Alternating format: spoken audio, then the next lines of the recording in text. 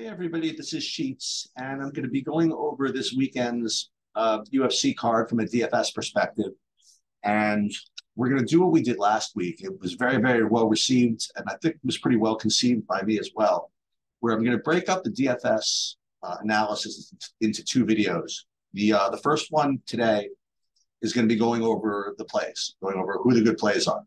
And we're going to be separating that analysis from part two, which is going to be pure lineup build.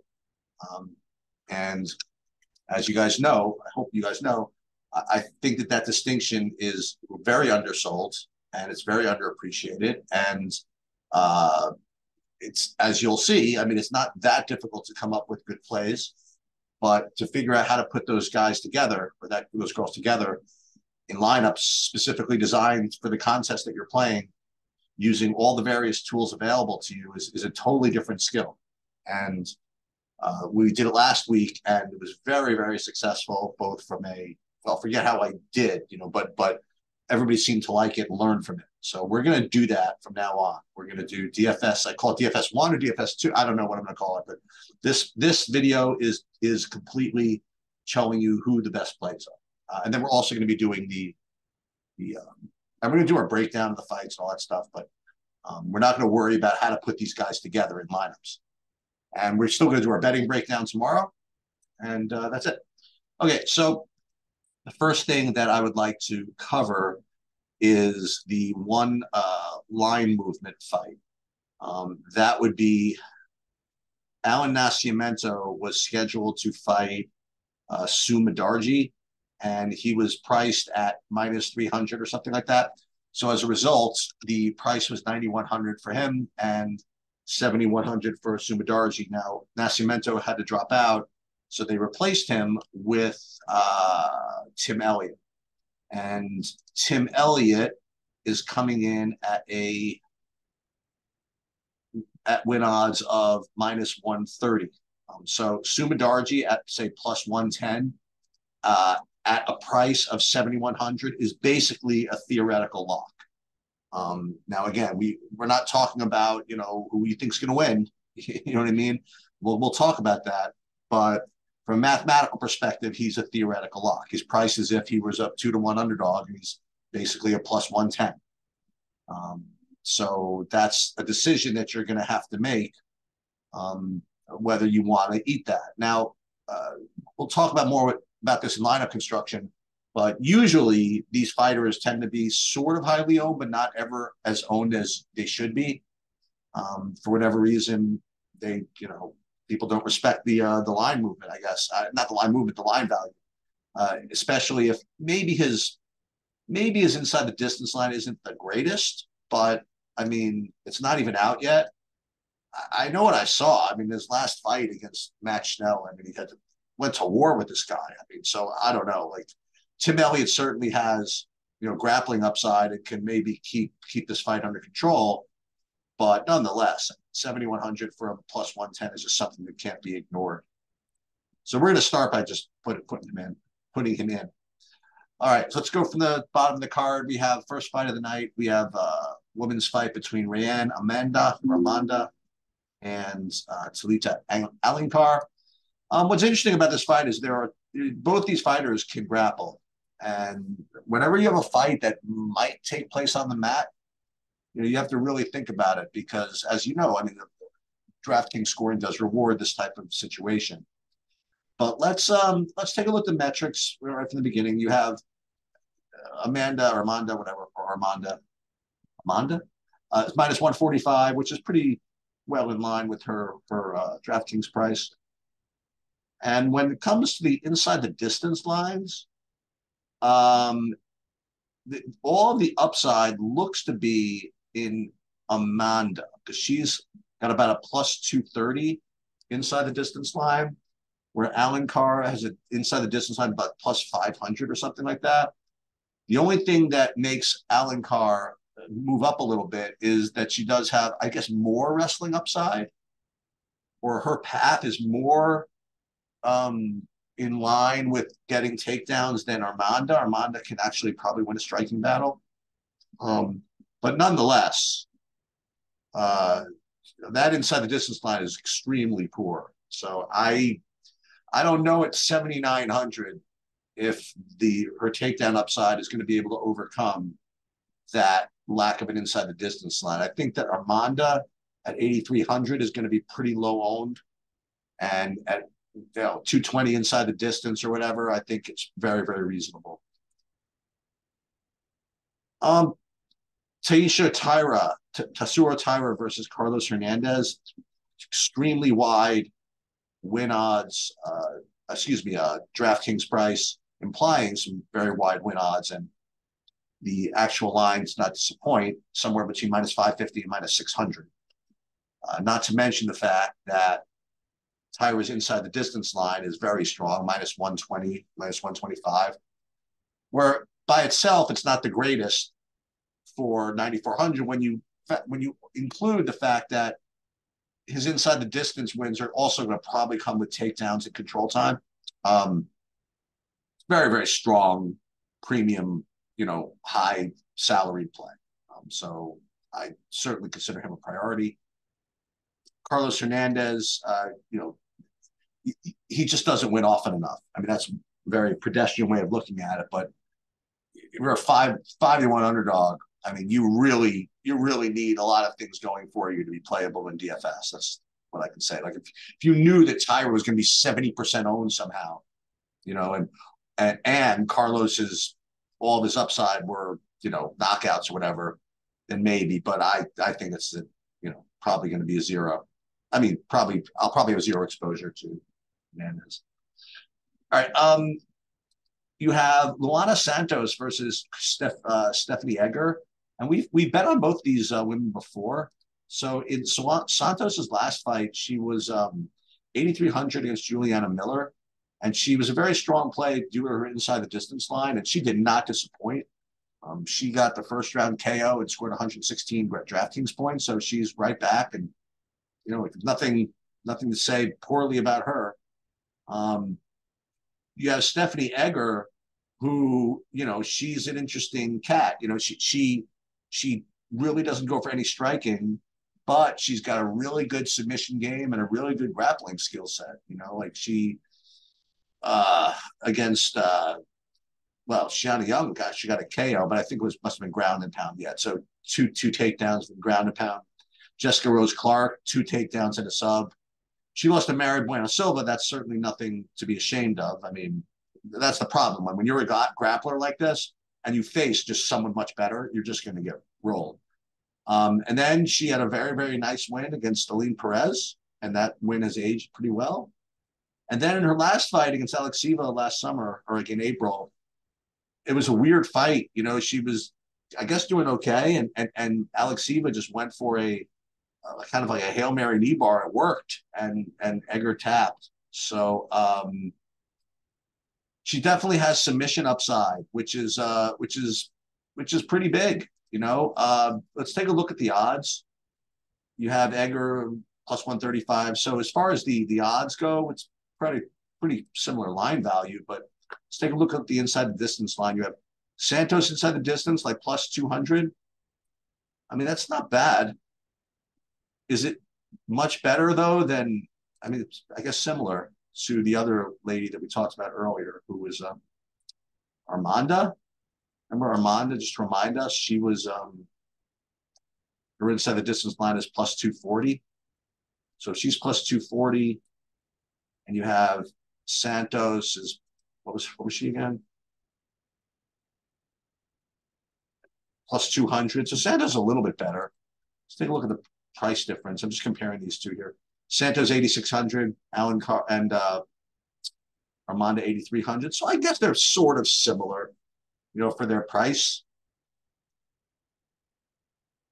So I think they're both pretty reasonable. And Egger, just because of her style, I mean, if she can get 1 or 2 takedowns and a submission, I mean, that's going to score really well and win. So she's a very, very live underdog here.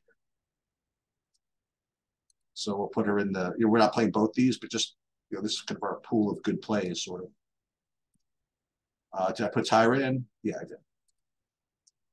Steve Garcia versus Costa. We looked at this fight last week, but we're going to do it again. This fight rates to finish. It's a very, very the inside the distance line of both fighters, I think, is very, very strong. You have Costa, who is his inside the distance line is like minus 110, which is right what you need at 9K. And even Garcia at plus 350 or 375, it's actually not as good as I thought it was going to be. It's really odd, because from what I've seen of Garcia, I mean, he just knocks people out. He look at this KO, KO, KO. I mean, I don't think does he even have a win by decision. I don't know. So I don't know. I don't exactly understand the high inside the distance line on him. I mean, if he's 2-1 to win, I mean, what do they have him by decision? Garcia by decision. They have him at, let's see something, plus 700. Something's wrong with these. Obviously nothing wrong with these lines. They're really screwing you on some of these lines. But I think the inside the distance line is very fair for Garcia here. I don't really see the variation where he wins and does not get a finish. So I think that both fighters are really, really strong DraftKings players. And in a similar way to I was considering locking that fight in last week, I think that's probably a good idea. As a matter of fact, the only thing that's different, well, I shouldn't say this because all the fights smashed last week, but generally, I would say that Garcia would, if he wins, he's definitely in the optimal. But there's a lot of 7K guys here. So, like for example, like Edgar at 7,600, she can outscore Garcia in a win. Are there really? We'll get to Anthony Smith. We'll get to other guys that have shots. But I still think that you want to get significant exposure to both those fighters, and they're both very, very good players. All right. Hyun Sung Park versus Shannon Ross. Okay, so at 9,500, I mean, you better knock this guy out in the first round, or have a lot of takedowns. Let's take a look at the inside the distance line. First of all, he's minus 700. What has happened to Shannon Ross? Oh my God. Well, we'll show you what happened. You have Sun Yun Park inside the distance, like minus what? Minus 375? What is he in round one even? He's minus 125 in round one? I mean, okay, we're just going to talk about, we're not going to talk about from a betting perspective, but I mean, as far as the numbers go, I mean, how do you not play this? I mean, he's favored to knock the guy out in the first round. I mean, he's got to be just as good of a play, if not better, than Tyra, no?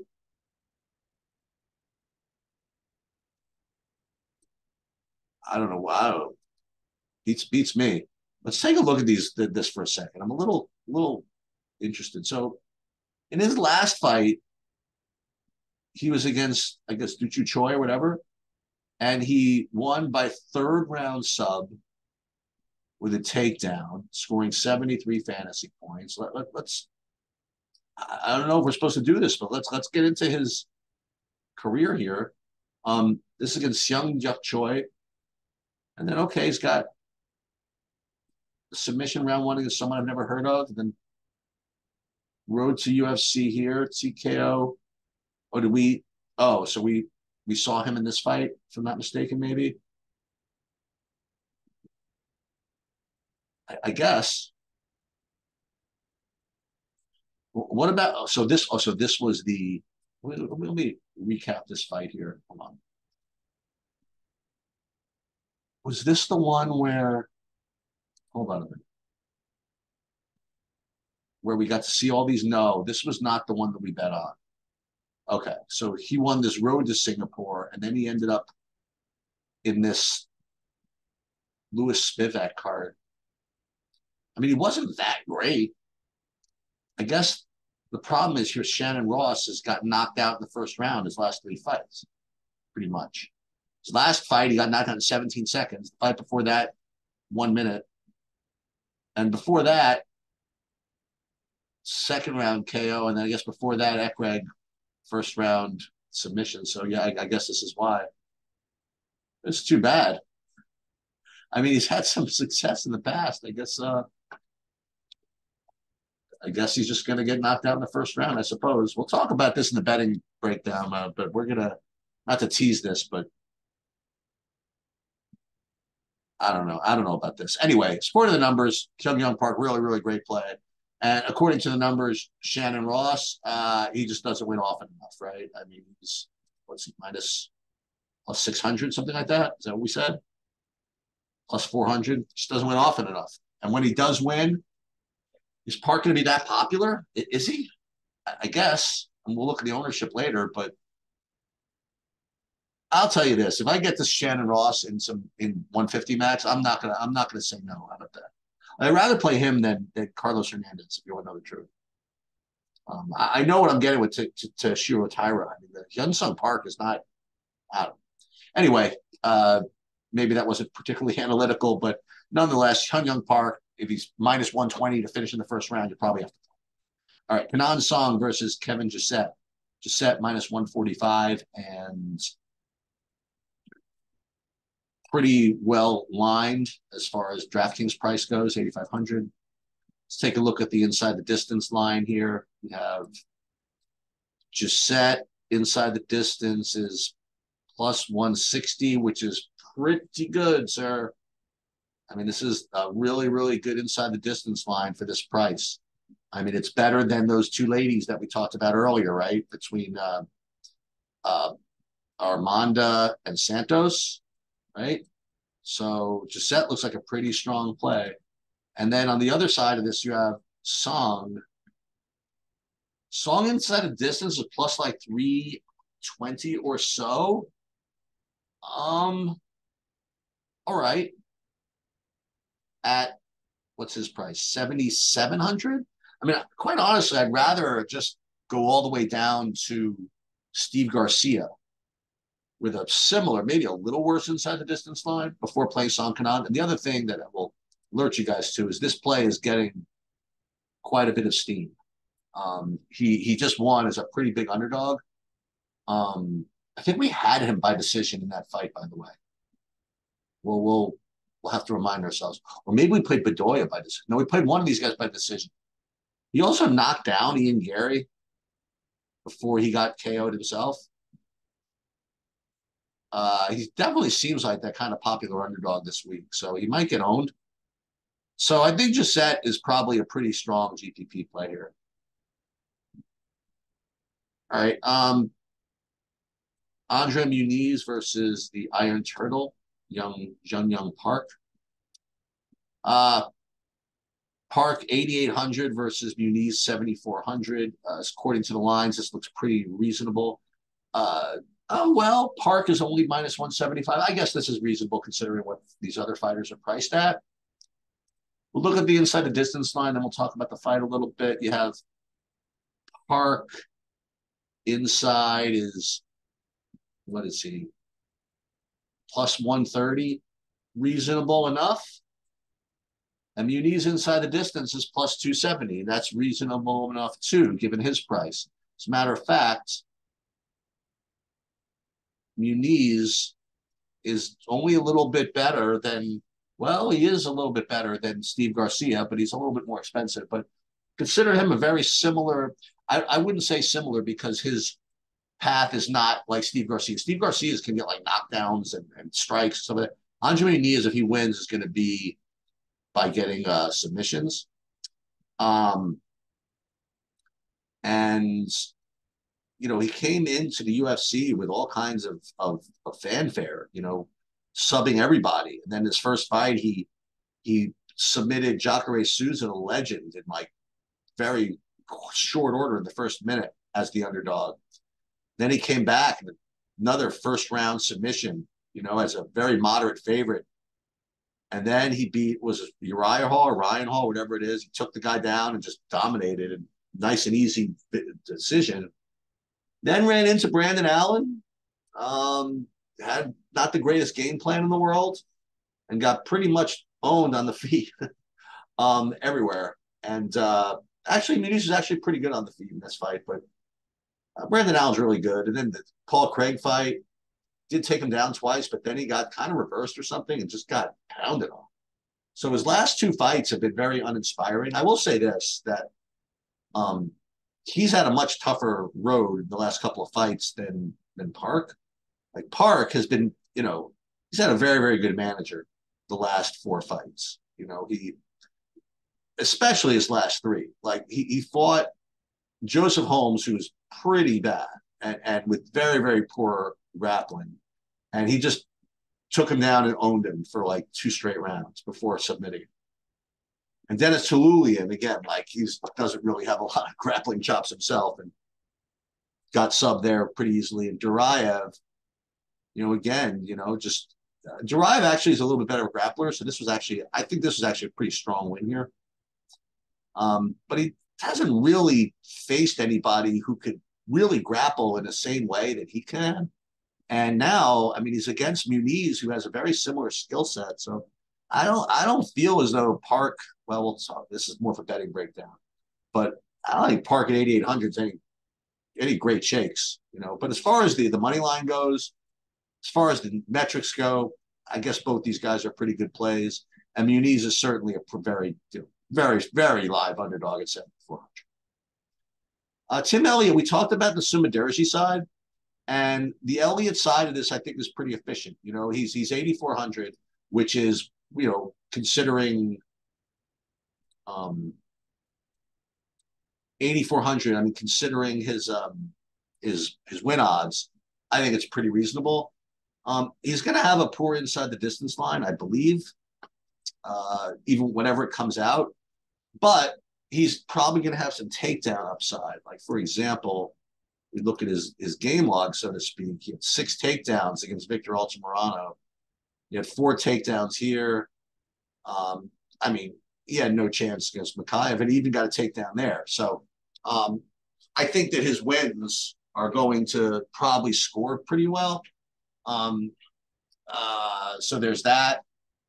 And I also feel as though if Sumadarji does get some ownership because of his money line, that he's going to be a good bit of leverage. But I have to say that at this moment, I'm not seeing that much for Sumadarji in the industry. So we'll check the ownerships as we do the lineup breakdown. Probably, when are we doing the lineup breakdown? Probably tomorrow night or Saturday morning, one or the other. Hakparas versus Jamie Malarkey, 8,700 versus 7,500. Nothing great about the line either way. 180 is about what he's supposed to be. Look at the inside the distance line. Hakparas inside is plus 300. At that price, he's complete pass. He has no grappling upside. I mean, he does have volume. That's just not going to be good enough for me. The other side of this, Malarkey, his inside the distance line is plus 520. It's pretty poor. And unless he's really shows me a lot of takedown upside, he's just not going to get there for me. I mean, I do recall him getting some takedowns in some fights. Like before he got knocked out, he had 3 takedowns. And then the fight before that, he had 3 takedowns. But I'll say this, that his last 2 wins, well, Prado, he had 3 takedowns, but he beat McDessie last week with no takedowns. So he might just go for that. So I don't know. I mean, I think that probably this fight is probably a pass. And we've already identified like some pretty decent plays. So, I mean, you can't play everybody. Khalil Roundtree versus Anthony Smith. Roundtree 8,900 versus 7,300.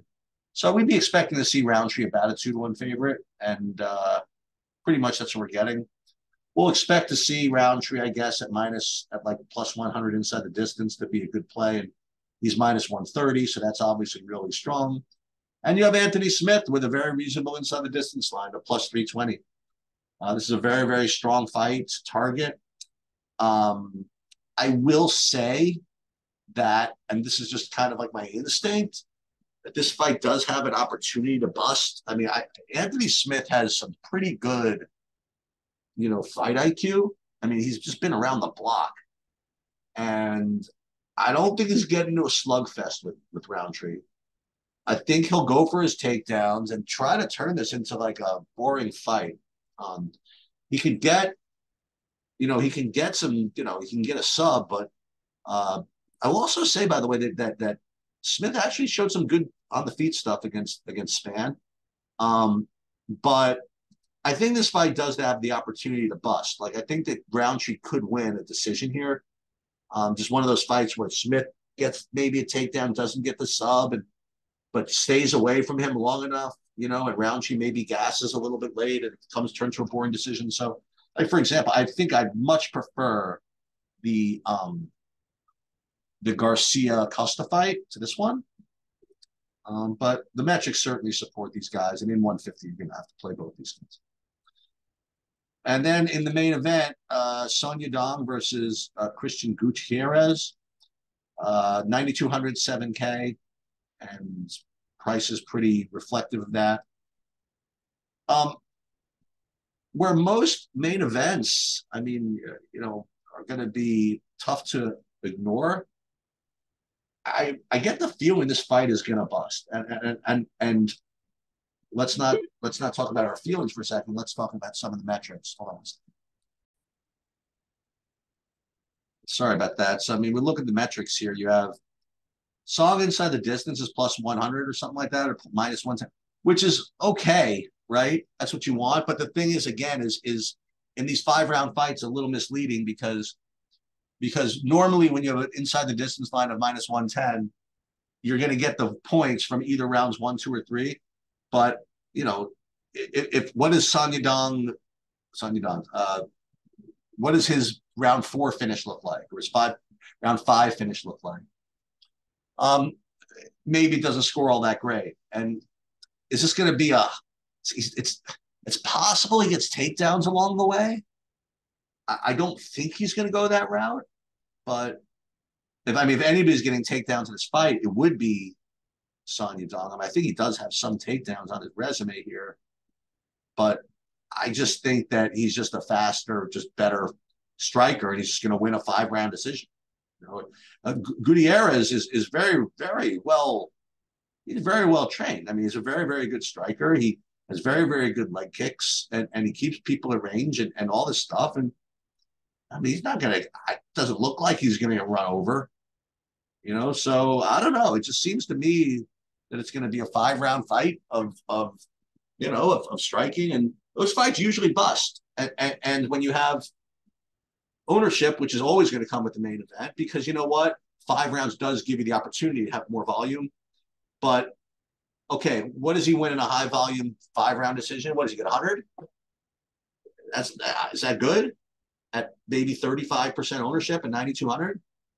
I don't know. So I'd probably inclined to get underweight on this one. So let's just kind of review, right? So of these top guys, as far as the high salary guys, according to the numbers, Park and Tyra just to me just look like better plays, if not at least the same as Son Yadong. I think they're actually better because Tyra comes with the grappling upside, same inside the distance line, and Park has that just insane round 1 metric. So I put Son Yadong third as far as these high spends. As a matter of fact, I think I put Costa above Son Yadong too. Garcia just gets after it, and in Costa wins, it's gonna be like a war, and wars score pretty well, even in round 2s. You know what I mean? Like, because knockdowns, KOs, I don't know, and even Roundtree, like in the variations where Roundtree wins, I think enough of them outscore Son Yadong that I would maybe even make Son Yadong 5th. And Jun Young Park. Is he not going to outscore Son Yadong? So I'm probably going to be pretty underweight, honestly, on this main event. But Sumaderji remains very, very strong value.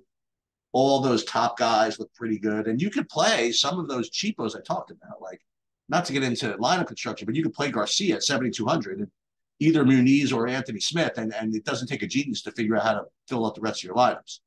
And then you want low owned plays, you could play some of these mid range women I spoke about before, Santos or Amanda or something like that. All right, that will do it for this video. We'll do a betting breakdown probably tomorrow and a last look, kind of like lineup builds using SaberSim and really figuring out how to win that 100K probably Saturday morning. But we'll figure that out. That'll do it. Good luck, everybody.